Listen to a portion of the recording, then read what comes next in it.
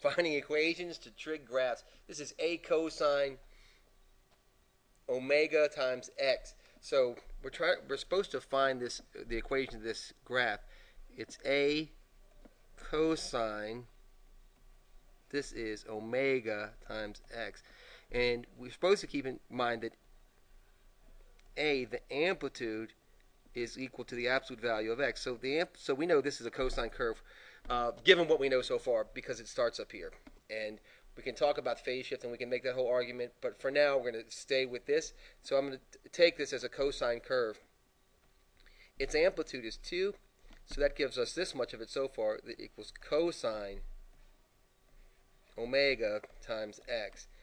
And then this is the period here. This sets the period for us, and we know that the period is equal to 2 pi over absolute omega. So given that, if we just look, and we can see the period here is this, and this is how we do this. One complete cycle would be this one right here, just so you can get a look at it. One complete cycle, let's just let it start here, goes up, comes down, goes up, right?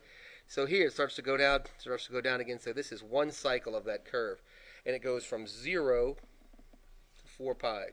So what we have is this. We have that our period is 4 pi, and 4 pi equals 2 pi over absolute omega. From here, all I'm going to do is just a little bit of cross multiplication here. So I'm going to multiply this way and that, and we're going to get 2 pi is equal to 4 pi omega.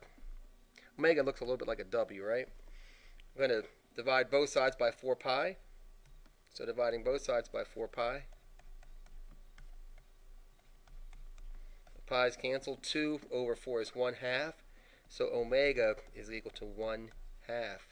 So we go back here and we put in 1/2 x. So the equation for this graph is 2 cosine 1/2 x equals our f of x curve. Alright, I'm going to do one more video and I'm going to do it on sine curves, so hopefully this was helpful to you. If you haven't already subscribed, please subscribe, and your comments are always welcome. Thanks.